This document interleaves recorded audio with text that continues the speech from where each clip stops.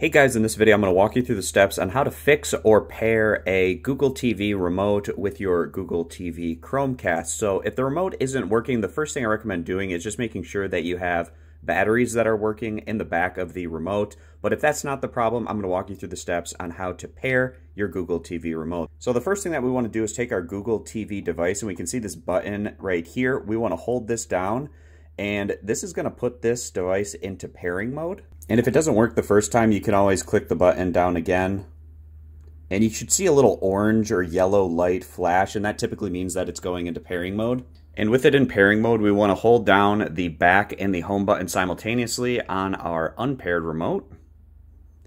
And we want to do that until we see this light open up here at the bottom. And then we can see that it now is detecting our Chromecast remote. So now we can click the home button. And it now says that it is pairing.